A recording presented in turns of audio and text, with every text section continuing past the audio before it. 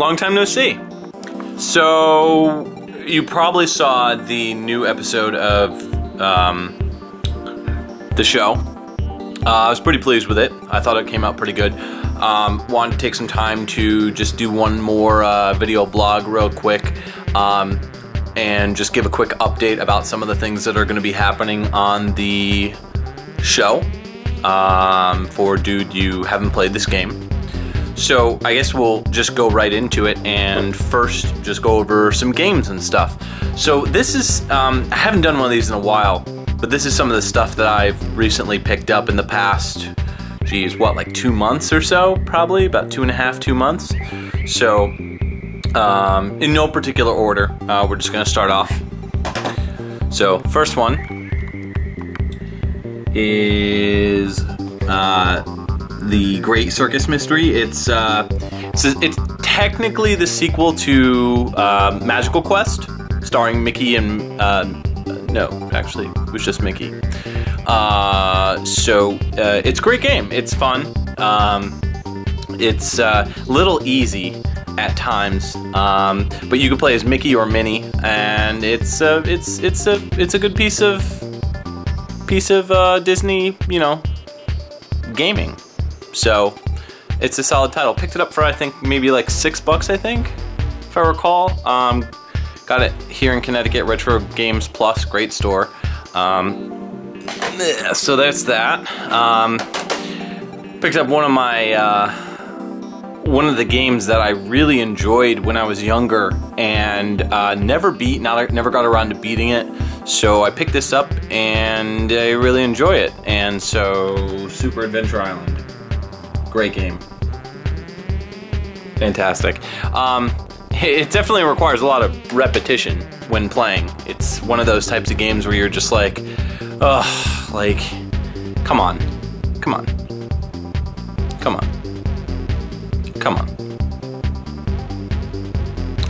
Anyways, Final Fight 2, good stuff. It's in particularly pretty good condition. There's some, if you look real close, you could see it there. Apparently, somebody felt the need to write 1767 on this. I'm not sure why. But Final Fight 2 is a great title. It definitely isn't as good as the first one. I think I talked a little bit about it in my Final Fight review. It's okay, don't get me wrong. I like the different variation of characters that you play as, but just the fact that they're all shrunken down. Oh, I've got like burpees. The fact that they're all shrunken down is not exactly the greatest look for Final Fight. To me, Final Fight looks much better with like nice, full, big sprites and really colorful graphics. And it does have that, but just, I don't know, something about it, it's not bad. It's not a bad title. It's just like, meh, So, now we move to Nintendo. Super C. I have never actually owned this game before. Friend of mine spotted it and grabbed it for me. And it's good. It's good stuff. It's just as good as Contra was, if not better. It's a great title, and kind of picked up from where the previous title left off. So if you're big into run and gun platformer Contra-ish games, definitely Super C is worth it. Got it for $10.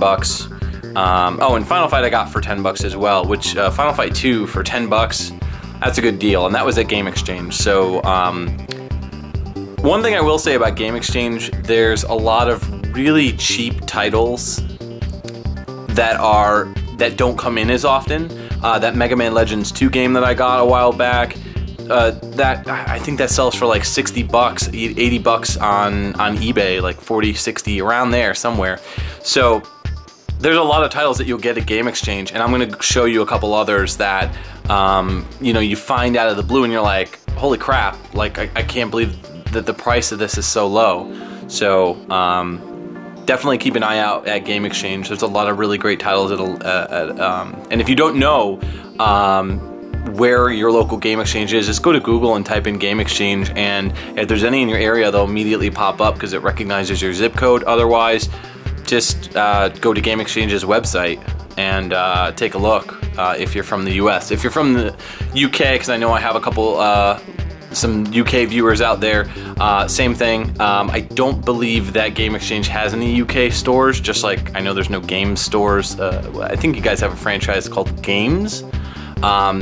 There's none of that in where in the US. So, and of course Australia, Europe, the rest of Europe,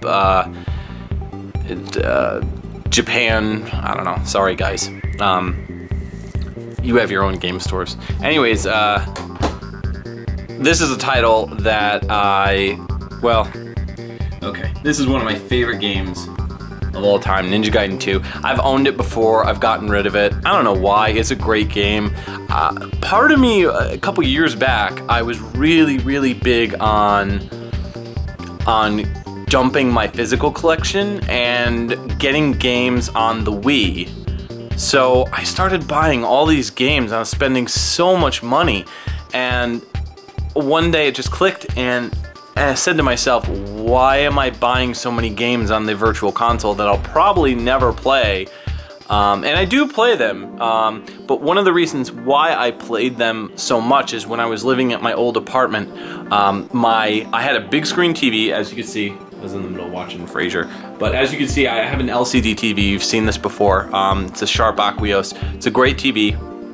I also owned, technically still kind of own, it's a Sony 53-inch like rear projection with like wood paneling. It's like an old school TV, and it's been in my family for a very long time. And it's currently at my mom's house, so I have to get rid of it. I loved the thing to death, but it was time for it to go. So it still works. If anybody's interested in buying it, you would have to do a local pickup. So I'm selling it for like nothing. Like, I think maybe, honestly, if you can get rid of it for like 20 bucks, I'll take like 20, 50 bucks, whatever you feel you want to give. You know, but I'm pretty lenient on price. So if anybody's interested, if anybody is in the Connecticut area and you're interested in a big screen TV, it works pretty good. I had some issues with it. It's funny, I had some issues, we took it apart and we put it back together and it worked fine. And I paid the guy, the TV repairman, and that was it. And ever since then, I really haven't been having too many problems. I had a couple other issues where just it won't turn on, like the screen won't turn on, but then I turn it off and turn it back on and it works fine. So if you're interested, you know, please take it off my hands. I don't want it anymore. We're trying to get rid of it. So if nobody, I mean, eventually, sometime this summer, I'm probably gonna see what I can do about helping them dispose of it. But anyways, that's not the point. The point is that I was downloading a lot of games on the virtual console just because I felt like, you know, because the basement TV, that was the basement TV, the big screen 53-inch, that was the point I was trying to make. The big screen, the 53-inch, it was in the basement, and our basement was freezing at my old apartment. And I hated going down there in the winter because it was always so cold, and it was just awful to play old school games down there. So I started downloading a lot of titles on the Wii, and you know, racked up quite a few. I think I have about 20 to 25 titles, you know, and it's all stuff pretty much that I already own. So I started selling some of my collection. I sold all my Ninja Gaidens. I sold Donkey Kong Country 1 and 2, which I gotta get those back. But my physical collection's here to stay, definitely. This time I'm not gonna sell it to get rid of it. And you know, everybody's got their own opinion on it. Going back and forth between physical and virtual. The problem with virtual is if your system breaks down, that's it, you're done. Especially with the Wii, because there's no like transfer policy. So you have to send it into Nintendo and hope that they repair it, which in 20 years, that ain't gonna happen. So it's not worth it in a lot of sense. Though they do have a lot of really cool titles on the Wii. for downloadable that are like Japanese only, that, you know, you would need to, you know, get all this like random stuff that you would need to plug in, like, you know, for N64, you know, and Super Nintendo and all these various different systems, even like the Mega Drive and the Genesis, with all the carts, with the differences in the tabs and all this, you know, bullshit. So it's really just not worth it. Anyways, I'm rambling. Ninja Gaiden 2, fantastic game. Definitely recommend it. Next game is a game that I've also never owned, and I got it for a good deal at Retro Games Plus. Also, you know, same store. It's in Westport, Connecticut. This is Rocking Cats. It's a great little title, as you can see. It's made by Atlas. It's good stuff. It's a platformer that is television. It's kind of like television based, and got it for I think $17. I think I paid, which I've never seen it out in the wild like that. So it was really cool to just be able to grab it and see it and be like, huh. Be like, I've never actually seen this game in the wild. I'm gonna buy this. So that was a good, you know, pickup. Got Star Fox 64 with this is the Player's Choice Edition, and it has, as far as the condition's pretty good. I really didn't know about, you know, the difference as far as, you know, cost. I'm up here, hi, staring at my boobies. I really didn't know the difference as far as cost goes for the Star Fox games for the N64. I didn't wanna. I wanted to pick it up just to have it. I had the cartridge, and I was like, oh, I'll trade in the other one. So I did. I traded it in. But you know, you've got everything in here that it came with. Manual's in good shape. I mean, this thing is like, you know, it's like brand new. It's good stuff. A little booklet thingy, and the cart's in good shape too. So I was overall pretty impressed with it. So I picked it up for I think $10, $8.99, $9, something like that. Great price for a box game, especially for N64. N64 is starting to get really pricey now. Some of their games are pretty high, especially the box games. While I went to, oh boy, what was the name of that store? The store in New Jersey. I think I talked a little bit about it in my last blog, that I was going there for my birthday. And I don't think I showed this off, but I didn't really buy that much, but I did end up buying this, Pitfall, on Sega CD. I don't actually own a Sega CD. I wish I did. One of these days I'll get around to buying it, but it's in good shape. As you can see, the manual's in really top-notch shape, and it was pretty low in price. Digital Press is the name of the store. Great store. I mean, they have a lot of really cool stuff. The biggest gripe I have with Digital Press is a lot of their stuff that's out is only out for display. So their collection seems a lot more impressive than it actually is. When you walk in store, or even before you get to it, first off, it's like a hole in the wall. I didn't even know where, like, we're driving through, I went with my girlfriend and a couple friends, and we get to the front door, and it's just, it was just ridiculous. I was like, I could have sworn this place was bigger. I thought it was way bigger. You go in, and it's a lot bigger than you would have thought when you look at the outside. But I was just shocked at how small the place looked on the outside.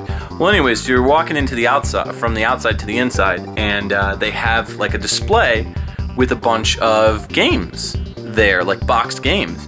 And one of them was Castlevania Legacy of Darkness. I think that's the name of the game. Yeah, I can't remember. Yeah, I think Legacy of Darkness. And that's one of the games I've been wanting for a very long time, because I'm a huge Castlevania fan. Not a fan of what's been going on with the franchise lately, but old school Castlevania, you know, anything before Lords of the Shadow, great stuff. So I'm trying to get all the Castlevania games. You've seen that box copy of the Sharp X6800 that I have there, or X68000. You know, stuff like that I'm trying to get. So when I went in there, I asked them very first thing, because I would have walked out of the store with just that game and would have been satisfied. Asked them, you know, if I can grab it, and they said there's no game inside. So I'm like, what do you mean there's no game inside? Like, oh, that's just for display. Well, there's no sticker on it that says for display only. So it's a little disappointing. And some of the systems that they have in the cases, they have some really cool stuff. I mean, they've got, you know, various different Sega CDs from all, you know, across the, you know, the releases, you know, the different releases of it, the front loading one, the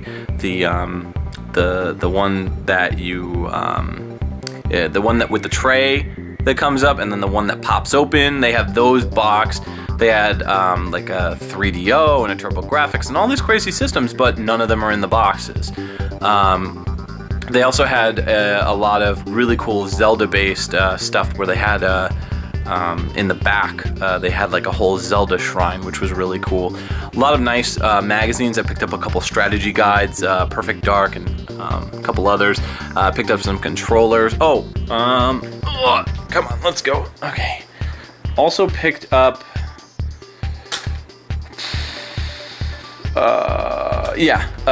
these two real quick. Mole Mania, which I actually got from Retro Games Plus, so that has nothing to do with this. And I'm kind of rambling, so I apologize. And then Fortified Zone, which I bought on eBay a while back. You may have heard me playing Fortified Zone during the Chip and Dale review. So it's, like I said, it's been a while. I don't think I actually showed Fortified Zone that I bought it. But that's what's been going on as far as that goes. But yeah, so Digital Press, nice store, but overall, I don't know. I think all the people that have been saying that it was the mecca of New England gamers and, you know, upper Northeast gamers, it really isn't. I mean, I went to Retro Games Plus is just as expensive, and they have way more stuff.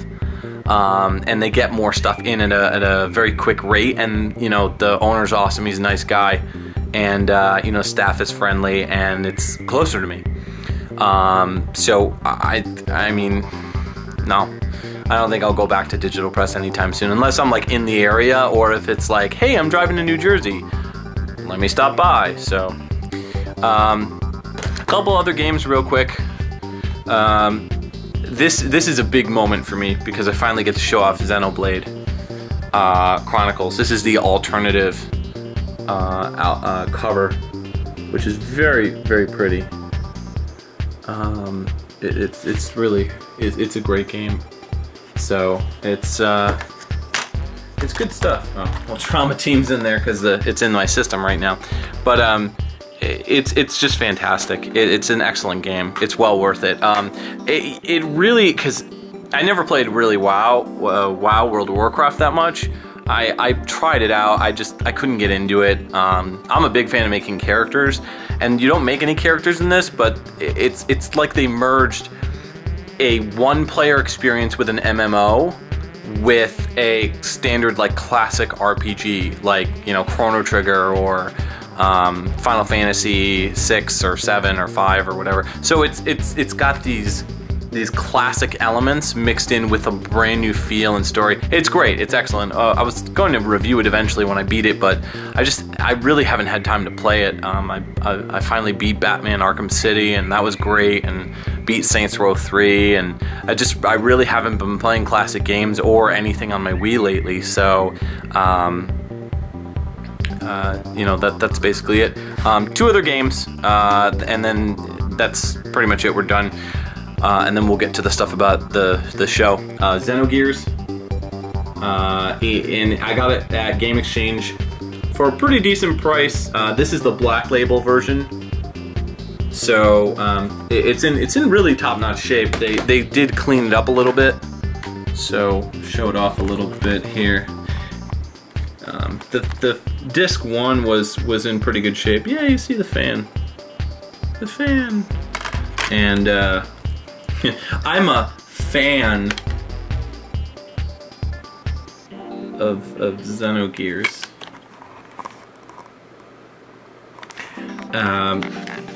So yeah, I picked up Xenogears. It's you know, it's good stuff. Manual's in great shape. The other disc needed to be cleaned, so they went ahead and tidied it up a little bit. So it's nice now that they buffered it. And look, there's the fan again. So it's a good title. But I picked it up for probably about 26, I think, which is it's a pretty good price. I mean, I'm shocked at how low the price is now for that game, because I remember a couple years ago, it was crazy. You could buy the game for like 60 bucks, 40, 50 bucks, and that was expensive, you know, for a PS1 game. That was pretty pricey back then, because it was long after. It was in the PS2 era. But it was one of those games that has really shot down in value, and it's kind of sad because it's you know, I haven't played it, but from what I've heard, it's a good game. So that's going in the collection. And then I found this Vampire Hunter D. This I got for about 12 bucks, and this is a nice little title. And everything's in good shape on that one. Haven't played this one, but it looks really cool, and I'm a big fan of the series. And you know, just of Yoshitaka Amano. Anything that Amano touches is pretty much godly. So that's pretty much it for the games for a while. I don't plan on buying any more games for a while other than The Last Story and maybe Lollipop Chainsaw. I don't know if I'm actually going to get that or not, but I'd love to get it because it looks ridiculous. But other than that, I don't think I'm going to be buying too much in the near future, just money-wise, finances and stuff. But I do plan on saving up for something special, which I will show, hopefully, if I can get it. We will see. But it's like more of a long-term thing. And I've got so many games I need to beat and so many other things. Oh, one other thing. I forgot. This was the other thing I bought. I finally bought a Master System. You probably can't see it that well, but it's not actually plugged into anything. Got a Master System. It's in good condition, and it works quite well. So I picked up, oh yeah, that's right. I did pick up some Master System games. I got Quartet, which is probably gonna be right. Well, I don't know. I'm not gonna dig for it. And when I grabbed Toe Jam and Earl as well, that was another game. So I've gotten a lot over the past couple months. Just some of this stuff I just haven't shown in previous videos that I've been picking up. So like I said, it's gotten a little out of control with the games lately because I've been finding such great deals. I think the only other game that I'm looking for right now that I'm seriously interested in buying is Battletoads for Game Boy. Not the original, but the Ragnarok World one. I think I might snag that if I can find it for dirt cheap on eBay. But if I can't, I'm just gonna wait because I'm broke. So probably no more games for quite some time. So now, done with the games. Announcement for the next episode, dude, you haven't played this game. I will have a special guest. So hopefully I'm going to be filming it this weekend with our special guest. And I think it's going to be a good episode. We were originally going to do Super Battletoads, but just hardware issues will prevent me from doing that. So plan on seeing something soon, hopefully this weekend. Cross your fingers, of course. And then I've got another episode planned that's going to be big, and that is Vector Man. So Vector Man's going to be huge. I've got Nickelpunk doing a rendition, like some sort of rendition of one of the songs from Vector Man. So he's really putting a lot of effort into this one, you know, more than normal, because I know he's a huge fan, and that was actually his request to do. So right now I'm trying to plow through the game. I'm not doing too good. I'm in like stage 5, and I just, you know, I'm just sucking. It's a tough one. It's a tough game, but it's good stuff. So plan on that. That's going to be the long-term review. Got a couple other games in mind for reviews, Astenex, maybe some other stuff. So we'll see. But I just wanted to give a quick update about the show. and let you guys know that you will be seeing more stuff very soon, so stay tuned. And that is the end of the video blog. So, okay, bye.